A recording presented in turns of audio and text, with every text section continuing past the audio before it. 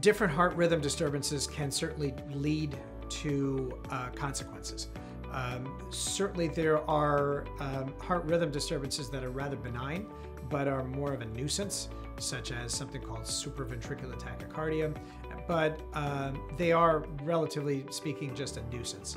There are other conditions such as atrial fibrillation, and atrial fibrillation is certainly more than just a nuisance because it can predispose people to having a stroke, but it also can predispose people in the long run to having something called congestive heart failure. So certainly atrial fibrillation can lead to that. There are other heart rhythm conditions that are fatal, and those are the ones that send off fire alarms in our minds, and we need to treat those very, very quickly. In general, the symptoms that need to be heeded quickly are loss of consciousness, stroke-like symptoms, cardiac arrest, but also they can be chest pain and shortness of breath that can be very significant.